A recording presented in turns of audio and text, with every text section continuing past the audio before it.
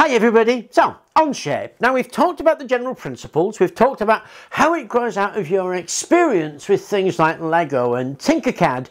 Now of course what we want to do is explore that a bit more by getting into the nitty-gritty of the actual program itself. So the first thing we need to do is open ourselves an account.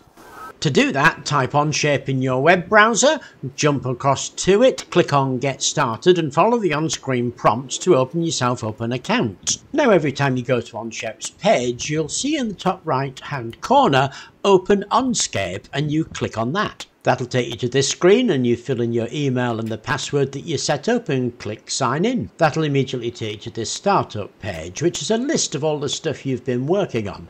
We don't need to worry about that now, we just need to look at the top left hand where you'll see a blue create button. Click on that and it'll pull up a drop down menu with document folder etc. in it.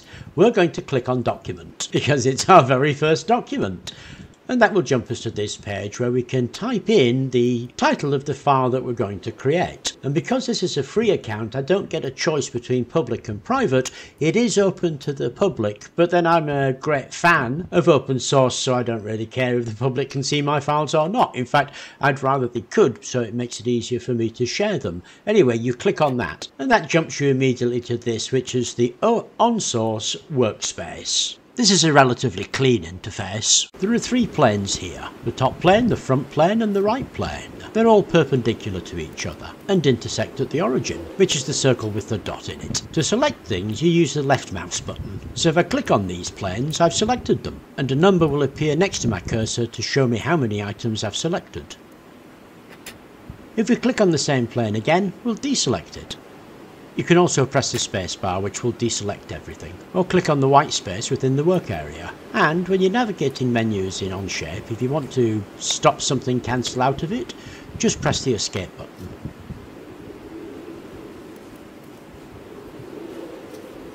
You can zoom in and out using the mouse scroll wheel. It's also important to know how to rotate your views. All you have to do is click and hold down the mouse right button and then scroll around and that will change the orientation. Okay, if you do a lot of scrolling around and you want to reset the view so you can find where you are again, click the right mouse button in the workspace and choose isometric. It's kind of cool to come up to this and click on that corner button. It makes a slight adjustment to the view and it gives a view which I think is more natural to work with. Okay, now we're ready to get started. Now we're just going to focus on the sketch and extrude buttons. So what you do is create a sketch and then extrude it into a 3D object. So press the sketch button at the top left and several things will happen. A sketch dialog appears with the name Sketch 1. And a message at the top centre pops here saying select a sketch plane. Also notice, in the sketch dialog this box is highlighted blue. It's telling us to select a sketch plane. In other words, it wants a sketch plane as an input. And that's the sketch plane that we'll draw our sketch on. Remember, to make a 2D sketch of our shape, we need to put it on a plane. It can't be just floating around in space. We could select any of the planes, but for now, let's just select the top plane. You move your mouse over the plane that you're interested in, it will highlight, and then you click it with the left mouse button. So you can see what now used to be the blue box has the word top plane in it. And you can also see graphically that sketch 1 is oriented to or overlaps the top plane. If you didn't like that selection, you can press the X here and make another selection. If we think this is a bit cluttered and messy, we can clean up this workspace. We really don't need to see all these planes visually intersecting each other, and we can hide them from view. On the left sidebar here, under default geometry, there are 4 items. This is the origin, the center point of the workspace, and it also gets highlighted when you hover your mouse over it. And then you can see the top, front and right planes. When you hover over them, you should notice this eye icon. It's an open eye. It indicates that these items are currently visible. If you click on it, it hides the item from view and makes them invisible in the work plane. So let's hide the 3 planes and leave the origin in place. If you want to show the planes again, you can come back here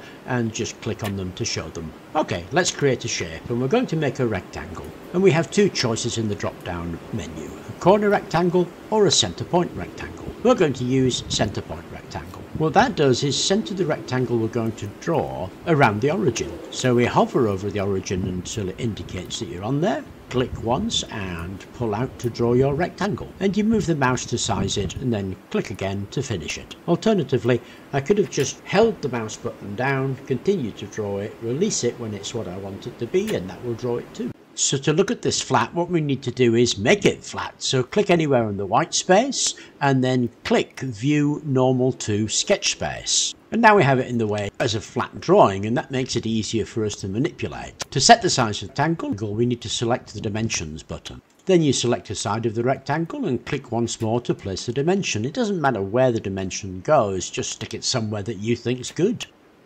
We can use this to set the side of the triangle. If you click there, it will highlight it, and it shows what the current dimension of the side is. Now with Onshape, you can choose millimeters or inches, but it will understand if you type in millimeters, it'll do it in millimeters. If you type in inches, it'll convert it to millimeters if you've chosen millimeters to display, but it will still understand what it is that you're putting in there. So let's type in 2 inches. And you can see it's converted to millimeters, 2 inches being 50.8 millimeters. So we can set the length, let's say 3 inches, and the dimension tool you can see here is still highlighted, so we don't need to re-highlight it. So now we can select the other side, and if we type in 3 inches, again, because I've set it in millimeters, it will convert it to millimeters for me, but it will understand 3 inches if I type, converting it to 76.2 millimeters for me. Now I want this 3D box to have a hole through it, so let's draw a circle on our shape. Select Center Point Circle, hover over the origin and draw out. We can give this a fixed size as well, and that means we need to select the Dimension tool again because we've just selected Circle. Click on the circle, find a place for the dimension,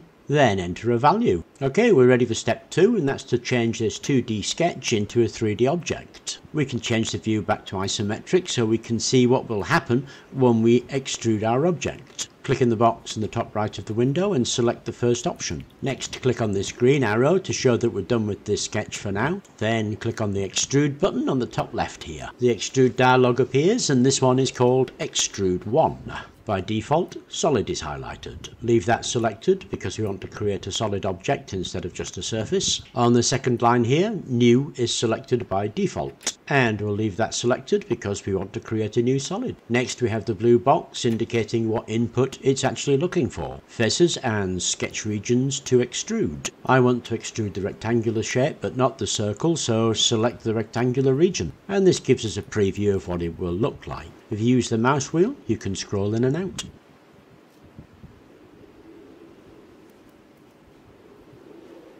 And notice the hole in the center. And that's because we didn't select the circular region, so that region won't be extruded. If we go back to the sketch plane and click on the circle, 3 things will happen. First, in the blue box dialog, another line will be added to include the selection that we just made. Second, the preview shows a complete mass without the hole because we're extruding both the circle and the box. And third, the cursor now has a little 2 next to it. And that's to tell you that there are 2 selections made. Okay, click on the circle once again to deselect it, because I do want to extrude around the hole and not the hole itself. The next item on the extrude dialog is the end type. By default, blind is selected. This means the extrusion will go a specified distance, or if you like, depth. And that means we can change that so that it goes to a specific height. If you click on that drop down arrow, you can see the other types that it has. And of course you can explore these when doing your drawings. Now if you click on the button to the right with the 2 arrows, you can change the direction of the extrusion. Now if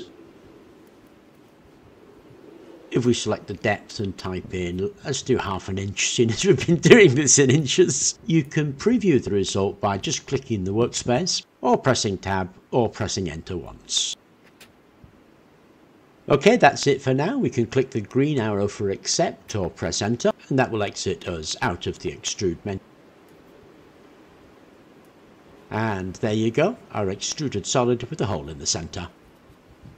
So it's like anything, you begin a journey by the first small step, and it's always the first small step that's the hardest to take. Now Onshape It takes one step back from Tinkercad. In Tinkercad, remember, you're using pre-made primitives, that is, shapes somebody else has made for you, and you can juxtaposition, put those shapes together to create larger objects. With Onshape, and actually with all of these drawing programs, because they pretty much all do the same thing, what you're doing is creating the primitives from descriptions of the geometry. Once you get hold of that and the workspace and make that first step, it is very much easier than a lot of people seem to think it is. Anyway, I hope you enjoyed the video. Thank you very much for watching, and please do remember to like and subscribe.